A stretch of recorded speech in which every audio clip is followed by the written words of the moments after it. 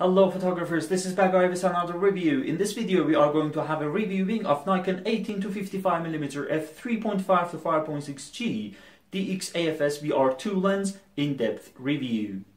This lens, the Nikon 18-55mm AFS VR2 lens, is an improvement over the old version, the Nikon 18-55mm AFS VR lens.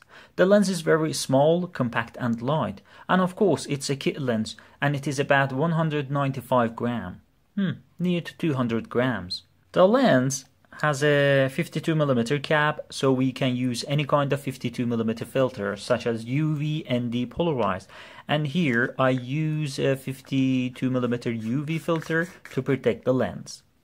The lens is well made and it's all plastic, even rear of the lens, as you see. But of course the glass is glass, there is no doubt on it. It has a 7 aperture blade and included 11 elements in 8 groups. This is the X lens and it works perfectly on every crop sensor DSLRs. VRO vibration reduction technology system is going to help when we handhelding the camera for sharper photos and steady videos, even in low light situation. The lens, as I mentioned here, is an AFS lens. Good, because it has an internal silent wave motor to work automatically and silently. By the way, at the end of the video we will test the zoom range of the lens and focusing speed and focusing noise too. On the side of the lens there are 2 switch buttons. The first one is for focusing manually or automatically, and the second is for VRO vibration reductions on and off button. This button is a lock button to keep the lens compact, so for unlock the lens to use we have to press this unlock button and turn it side. I know it makes the lens a bit larger. Now we can zoom from 18 to 55. And here is the zoom ring, moving good.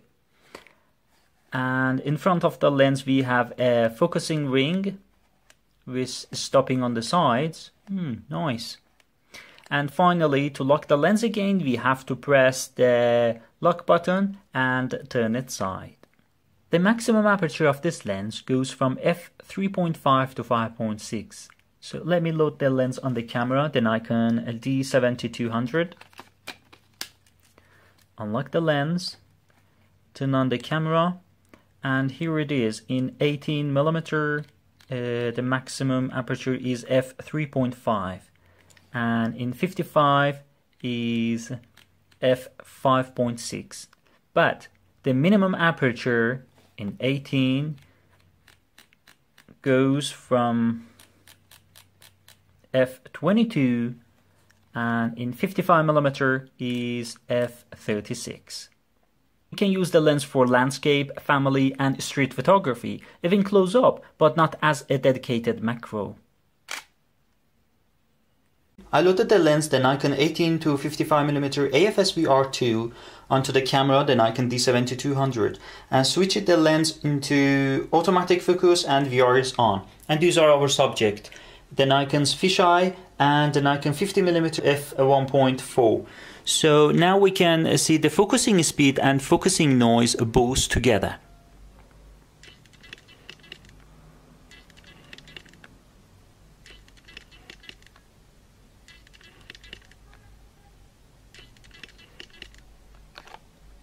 Here is the zoom range of the lens from 18 to 55. Now we're in 18mm.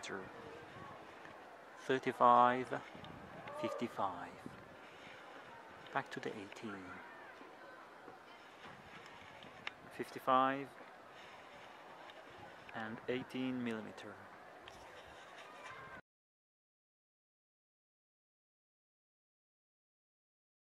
Thank you so much for watching. Please like and subscribe the channel for new videos. Have a great shooty day.